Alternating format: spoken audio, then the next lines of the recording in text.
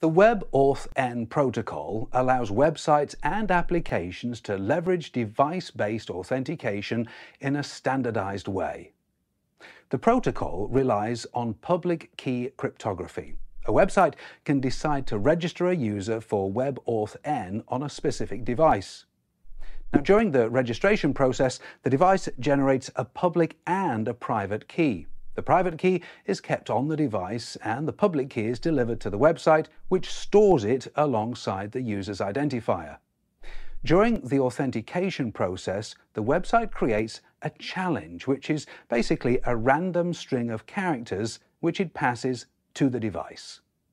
The device triggers its own device-based authentication mechanism, so for example, fingerprint scanning, face recognition, or a passcode. If the user authenticates successfully, the device uses the private key to sign the challenge and return the signed challenge to the website.